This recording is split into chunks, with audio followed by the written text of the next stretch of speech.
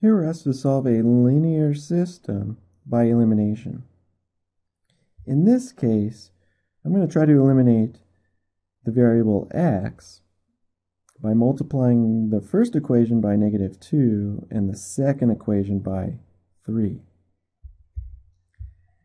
Taking care to distribute, we obtain the equivalent system, -6x minus 30y equals +30, multiplying all the terms here by -2. Now multiplying all the terms of the second equation by 3, we obtain 6x plus 30y equals 90. So here the variable x is a line to eliminate. When I add the equations together, -6x plus 6x is 0x.